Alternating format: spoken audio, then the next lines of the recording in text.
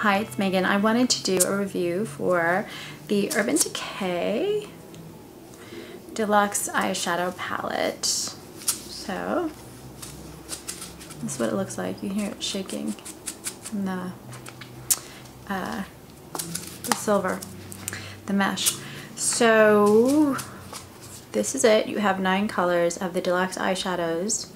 And these colors are now discontinued. They're not for sale. This is my old palette. I just kept seeing it up, discounted, and just I wanted to discuss it.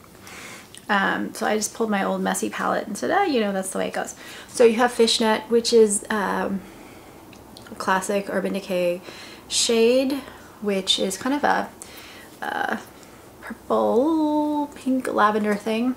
You have Honey, which is a really stunning gold. You have Ransom, which is one of my favorite shades of all time, which is like this deep blue with a little purple in it.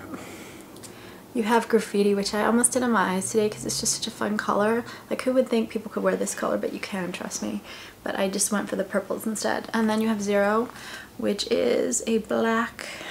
And I'm going to have my natural light swatches so you can see. Peace, stunning, again, another Urban Decay classic, which is not teal exactly, but just almost, I don't know, I would call that like almost a turquoise, stunning color. Shag, which is glistening brown, light. Scratch, which is more pink than it probably looks on camera. And Underground. It's kind of a hard or cooler bronze, but warm shade, cool shade.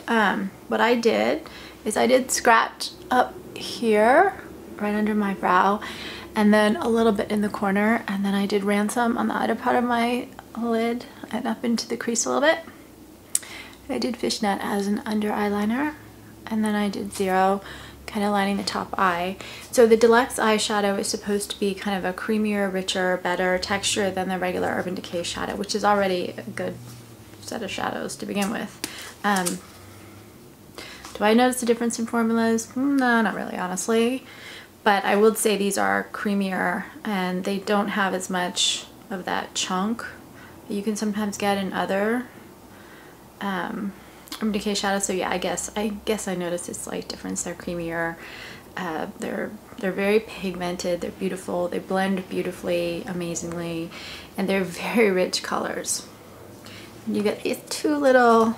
Obviously, I don't use these useless little brushes, although I think some people love these, but it's just not my thing. So what do I think of this, and why did I decide to do a review? I had a really hard time deciding how to do my eyes because I just don't think this is a standalone palette at all. I love the colors, but I don't think that you can get a complete look out of them. These are so pigmented and richly colored. They're really complements to other looks that you have. But I wanted to do a video where I just use these colors, and that was very hard to do. So I thought about doing the browns and the greens, and I thought, well, but you need a lighter shade to mix in. I thought about doing the purples. I would not have put Scratch in the inner corner if I'd had another color that kind of complemented Ransom. So my eyes are fine, they're pretty, but I don't think you should judge the palette based on that. What I would do with this, what I do with this, having it, is take the color and just use these richly pigmented colors. They're what my brush is. The blues, the purples, the greens, and put those right in the crease and blend them in a little bit so they lighten as you go, and maybe put them under your eye a little bit, and they will just open your eyes up and just, you'll go, wow. With the more neutral ones, the Honey, the Shag, the Scratch, and the Underground, the Honey, these right here, those you can just use on your lid, and they're fine. But you do need to do another look with that. You can't just use those. You need to put something lighter up here. For a natural look, you can go with that, or for a darker look, you can maybe do a brown eyeliner, not the Zero, that's the black. And then Zero is just a perfect color. It's just a great kind of matte-ish, blendable. I love how it blends. So I'm playing around with it on my hand. Let me do it on my arm so I can do it. So you take a swatch of the black, and then you can watch just how beautifully it blends into kind of a light gray. That would be kind of a fun shade to play with alone on the lid. So overall, I like this. I think it's a really great addition if you already have a lot of makeup to just add a little bit of punch and color to what you already have. And at the price point that I'm seeing it online right now, I think it's a definite, gosh, you have to try this. And these are going to be gone. I mean, right now, this whole line of eyeshadows has been discontinued. So I would try it while you can. Please subscribe on YouTube.